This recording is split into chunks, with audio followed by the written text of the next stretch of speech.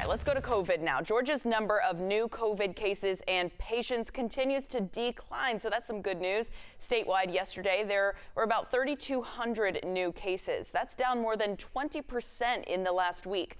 Even so, our overall test positivity rate is still pretty high. It's currently double the level recommended by the World Health Organization to avoid high community spread of the virus. The data also showing that we're seeing fewer COVID hospital patients.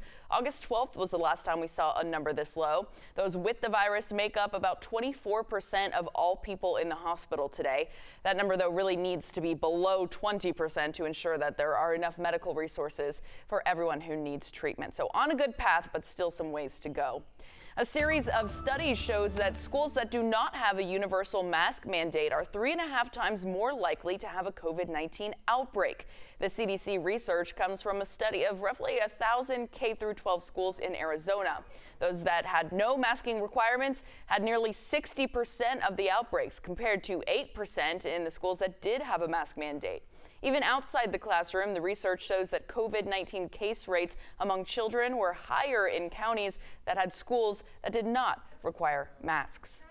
The COVID-19 pandemic is now the deadliest pandemic in America's history. Vaccines and masks continue to be a hot-button issue, especially when it comes to these mandates in schools. Some parents argue COVID isn't as deadly for children like the flu is.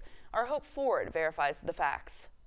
Recently, a parent supporting Cobb County School Board's decision to keep masks optional made this argument. If kids are dying at a lesser rate than the flu, then what do we need masks for? So we wanted to verify. Our sources, the CDC and the Georgia Department of Public Health. Now, let's address an elephant in the room.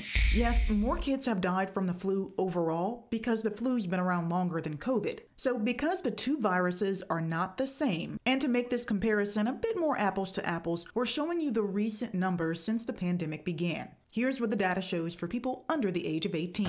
In Georgia, 16 kids died from COVID. That's 0.072% of all COVID deaths in the state. 15 children died from the flu in the 2019-2020 season, making up 1.1% of all flu deaths in the state. It's a similar result when you look at the nation as a whole. And to add context, fewer people died from the flu overall in the 2019-2020 season because, as the CDC noted, pandemic precautions like hand washing, social distancing, and masks helped. So it's a twofold answer. Yes, in Georgia, there's a larger percentage of flu deaths in children, but more children died of COVID. It's hard to definitively say kids are dying at a lesser rate than the flu because we don't know how long COVID-19 will persist or the impact of the current flu season.